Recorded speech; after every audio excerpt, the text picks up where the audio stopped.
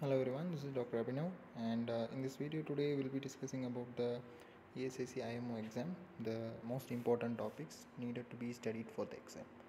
Now I've made these topics basically after reviewing the previous year questions, few of the papers, and we expect to have some questions based on that paper, and that is exactly why I've made this high yield topics.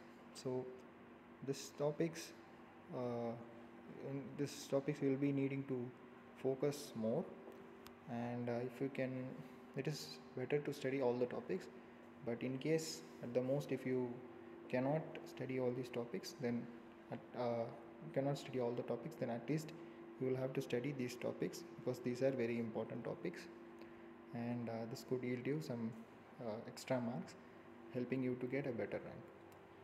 So before we go into the topic, if you haven't subscribed to our channel, please do subscribe and join us at our Telegram and Instagram groups also.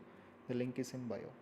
We'll also discuss about the expected topics in our Telegram group and in YouTube as well. So make sure you join and you do not miss any of them.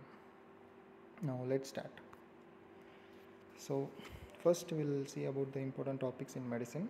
First you will have to, in medicine you will have to know about the coronary artery diseases, the angina, stable angina, unstable angina, all those things, and the detection of, you'll be able to diagnose what type of MI is that, ST elevation or non-ST elevation, and importantly the management. And you'll also need to know about the ECG changes regarding the coronary artery disease. You will also need to study about the electrolyte imbalances in medicine, hyponatremia, hyperkalemia, all those things, and how will you manage. Then stroke localization syndromes, the Weber syndrome, Parinot syndrome, and you should know what are the clinical features seen in each of the syndromes.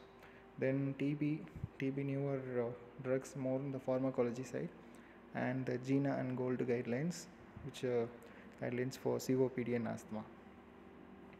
Then AKI and CKD, the diagnostic test, the urine sodium, urine osmolality, all those things, and the rifle criteria, and diagnosing AKI, those kind of things.